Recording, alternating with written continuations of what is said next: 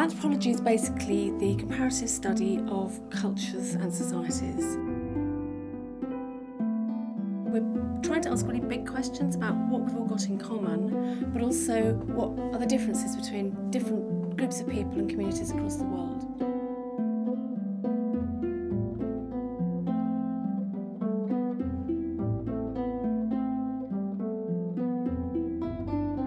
With social anthropology, we are studying societies from around the world. In the history of anthropology, that used to be the societies of faraway places. But nowadays, we study societies, whether in Paris, in London, in Brighton, as well as in the parts of Africa where I work.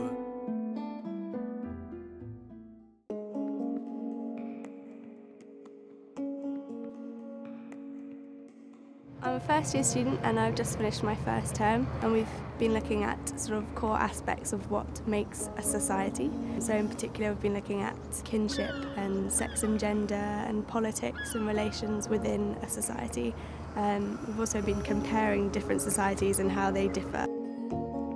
In particular we've been looking at different theorists' views on how cultures are formed and generally how the world works. Yeah, one of the best things about the course is the lecturers are actively in anthropology, so it's great to ask them questions. You can go up to talk to them and they can tell you what it's like firsthand, and we really gain as a class from that.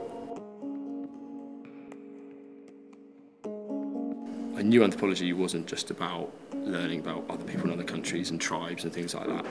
You get the anthropology of shopping in Western societies. It's all very much a global thing, and there's no other. It's not like people just go into the third world. It makes you question everything taken for granted. So we learn about, in one module, we learn about globalisation as Edward Said's Orientalism, and it's like the other.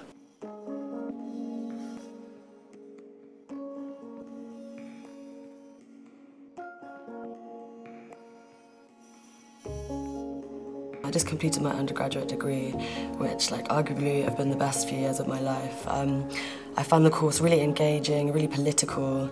The teachers are all so enthusiastic, they give you so much help, and they really make you think in kind of ways that I wasn't really used to before. So I've decided to carry on and do my MA. I never really want to give up learning. I'd ideally like to pursue a career in social research, which my MA will help me to do.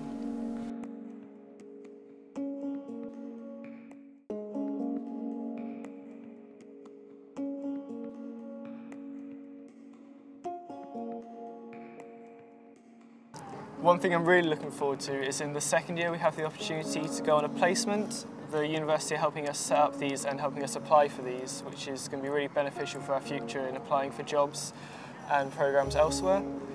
We offered a range of places from Madagascar to Thailand, working with all different sorts of charities, organisations and companies, and it gives us an opportunity that we wouldn't have otherwise.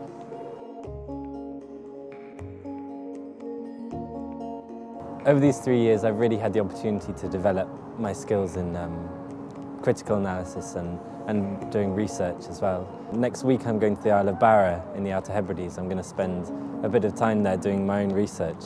And it's just amazing to have a degree that allows you to explore the things that you're really interested in developing in that way. The non-material, the food, the way we think about things, our cognition, if you wish, is more powerful.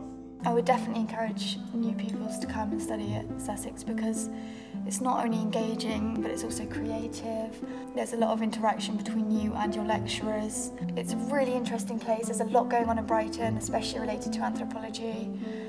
And also there's a lot of opportunities to go out and meet new people and join societies. And it's a really interesting course.